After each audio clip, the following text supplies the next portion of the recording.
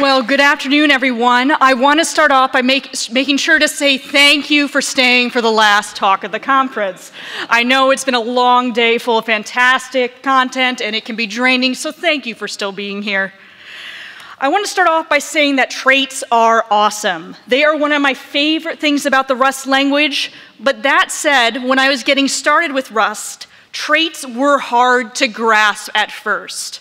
Did anyone else find traits a little hard to grasp at first? All right, we've got a few hands up here. That's good. I think this was particularly because I came from a traditional object-oriented language, which I'll talk a little more about a bit later. But I have good news for you today, and that is that despite them being a bit hard to get my head around at first, I have learned to harness the power of traits, and so can you. Now, before we dive into traits, let's briefly cover who I am. I'm Nell Shamrell-Harrington. I'm a core maintainer of Habitat, which is written in Rust. I'm a senior engineer at Chef. I come from Seattle, Washington. Do I have any other Pacific Northwesterners here? All right, we got a couple of us. Good, good. The long flight crew. You can tweet at me at @NellShamrell, or feel free to email me at nshamrell@chef.io, and I will put these details back up at the end of this talk. Now, I've divided our journey today into 3 stages. The first is Traits 101. That's where we'll cover the basics of them, how you make them, how you use them, and then will come Traits 201, where we will discuss trait bounds and what that allows you to do. And then finally, Traits 301 will cover the world of trait objects and how they allow you to take your Rust code to new heights. So no matter where you are in your Rust journey, I think you'll get at least something out of one of these stages, if not all of them. And without further ado, let's dive into Traits 101. Now, one of my favorite analogies for programming is the game Dungeons & Dragons.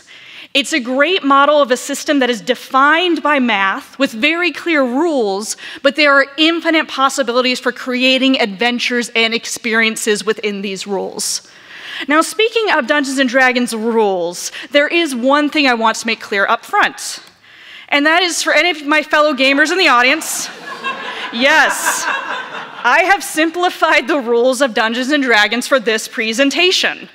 Now, I put this in because when I started writing this talk, I mentioned to some coworkers, I'm thinking about using Dungeons & Dragons as an analogy for traits, which led into this very long conversation about, well, what part of D&D would be the best one for it? And then someone piped in with, nah, Dungeons & Dragons isn't the right system. We need to talk about GURPS, or the magic system, when we're talking about metaphors for Rust. So, while that was a fun conversation, the focus on this talk is traits, with Dungeons & Dragons used as a metaphor. It's not meant to be a literal interpretation of the rules of Dungeons & Dragons 5th edition. Now, with that out of the way, let's go ahead and begin. In Dungeons & Dragons, you start a game by creating a character. And the first thing you select about that character is its race. There are 9 to choose from. But in this talk, let's first focus on these 4: a dwarf, an elf, a half-orc, and a human. So let's represent these by creating structs. In Rust, structs are a fantastic way to name and package together different values into a meaningful group. So we create a struct for a dwarf, we create one for an elf. Right now, the only field we're going to worry about is the name of the character. And then let's add in one for a half-orc and another struct for a human. So we've defined the races of Dungeons & Dragons as structs. Now, when I want to make a character, I can create an instance of one of these structs. So if I want to create a dwarf, I create an instance of the dwarf struct, and for now, we'll name it Nell Dwarf. So now that we have a basic character, we need to add certain traits to it. And every D&D character has 6 core traits: strength, dexterity, constitution, intelligence, wisdom, and charisma. Now for now, let's just focus on constitution. We have our dwarf character now we need a way of giving it a constitution. So to do that, let's make a trait, let's make a public trait, we'll call it constitution, and in this trait, we define one function, constitution bonus. Notice that we don't define how this function is carried out, we just define the name of it, what we expect passed to it, and the expected output, which in this case is a U8 number. So now that we have the trait defined, we need to implement this constitution trait on our dwarf struct. It should have all the functionality of this trait, but be able to override parts of it as needed. So this is how we implement the constitution trait for our dwarf struct. Now, along with implementing this basic trait on it, we also need to define how this constitution bonus function works. And we remember, when we made this trait, we left exactly how this function works up to whatever struct implements this trait. So to implement this, we need to understand that the constitution bonus for a dwarf is 2. That is common to any character that happens to be a dwarf. So that means if you're doing some sort of action where you need to roll the dice and score a certain constitution score, if you have a dwarf, you can always add 2 to it just by virtue of being of that race. So let's add this in, and let's implement constitution bonus for our dwarf. And we're going to say it's going to return 2 whenever constitution bonus is called on an instance of the dwarf struct.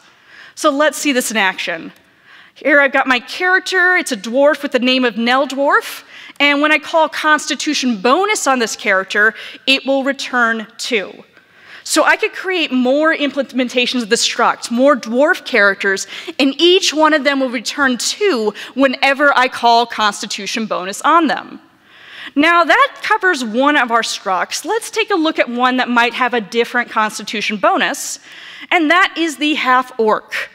When I want to add a constitution to the half-orc struct, I first implement it, and then remember, I also need to define the constitution bonus for that half-orc struct, which is different from a dwarf's constitution bonus.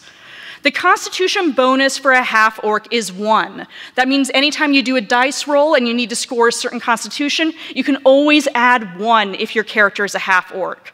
So they have this base constitution bonus, and I go ahead and implement that on my implementation of this trait for half-orcs, and this time it will return 1.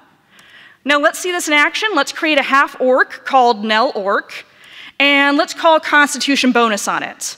So when I call constitution bonus on any instance of the half-orc struct, it will return 1. Now there's 2 more races we need to implement a constitution for, the elf struct and the human struct. And these 2 actually have the same constitution bonus.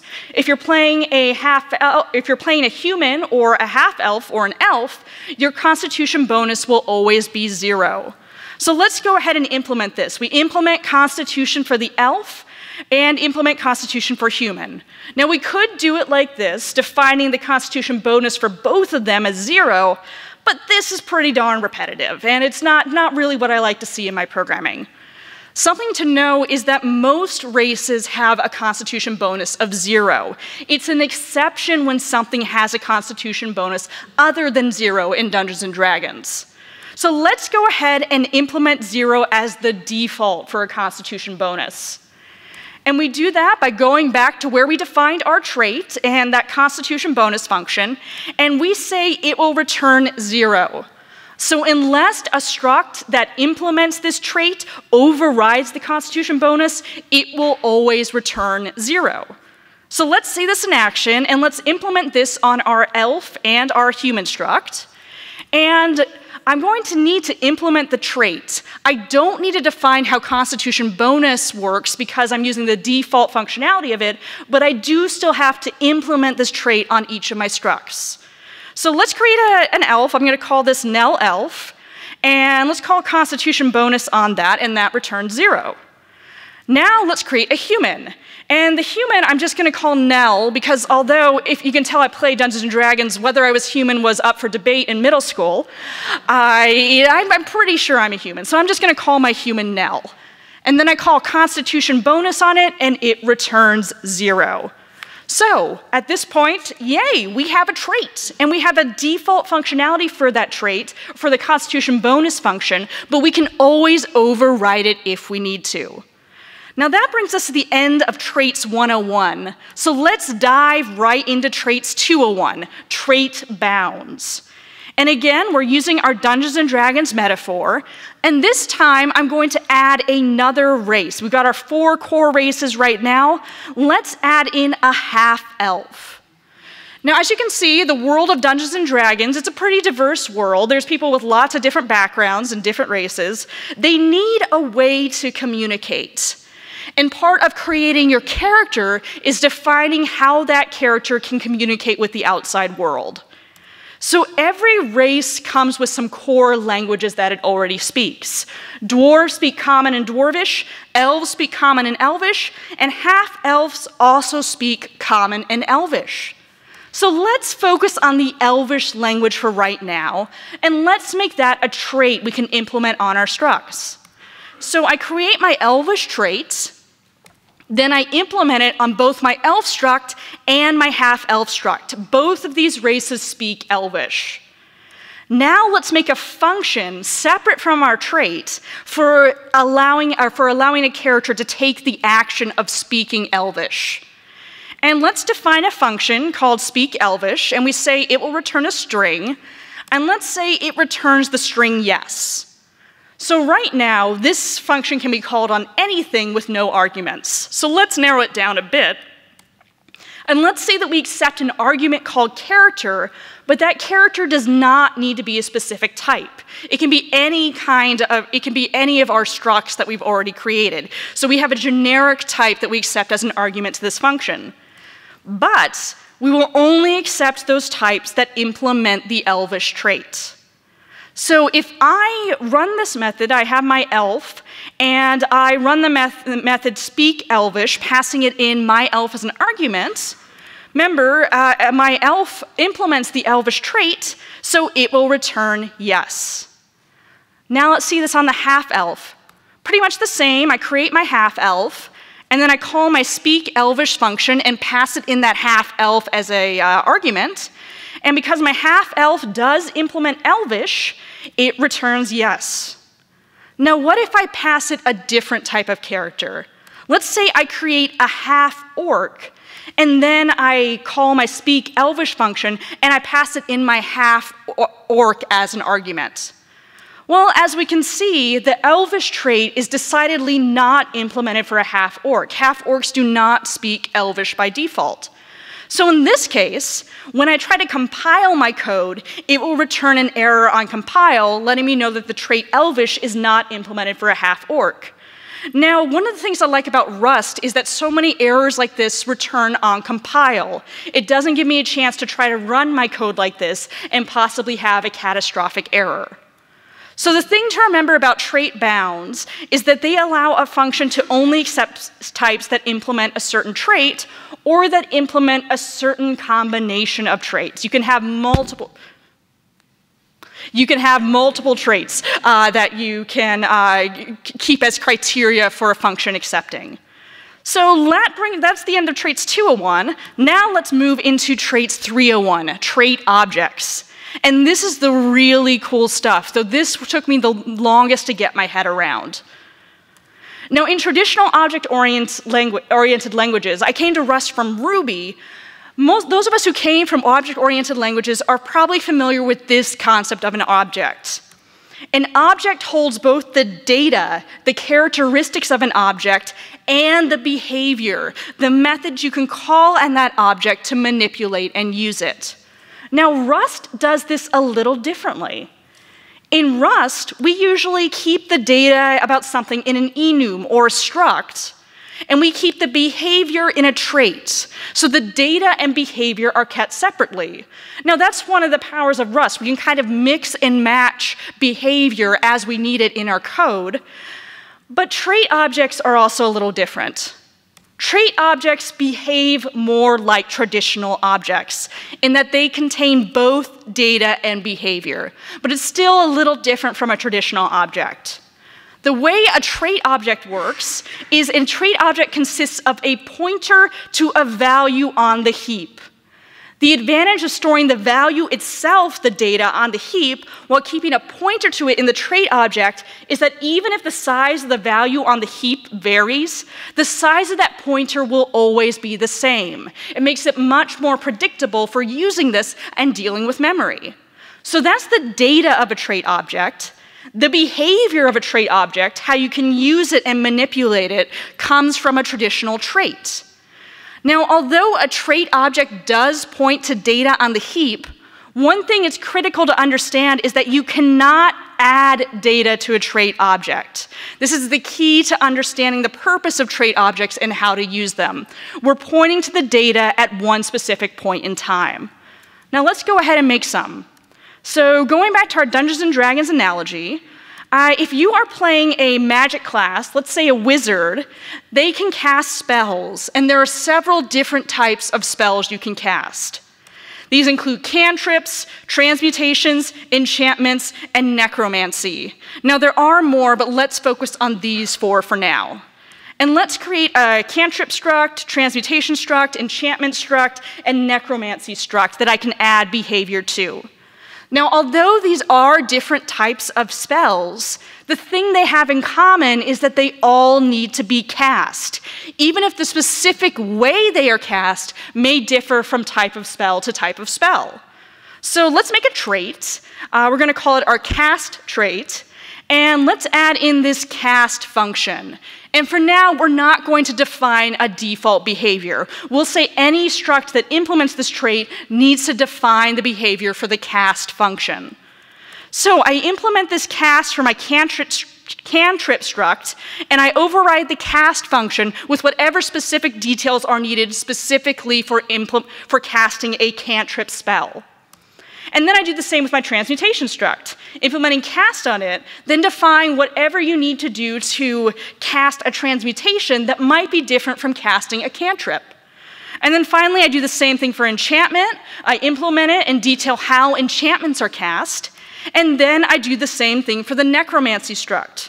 So now each of these types of spells can be cast, but they are left to define anything specific about them that is required to cast that specific type of spell. So it's common in D&D to acquire a whole bunch of spells as you level up, and it's likely that my wizard or sorcerer will need a place to keep them, to kind of store them as we continue on our journey throughout whatever magical world we're exploring. So, where do we keep spells? In a spell book, of course, where we can easily find them and work with them. So let's represent this spell book as a struct. Let's create my spell book struct, and then I'm going to define a spells field for my spell book struct. So every spell book will have spells. Now the type of this field looks a little weird in the beginning, so let's go ahead and break it down.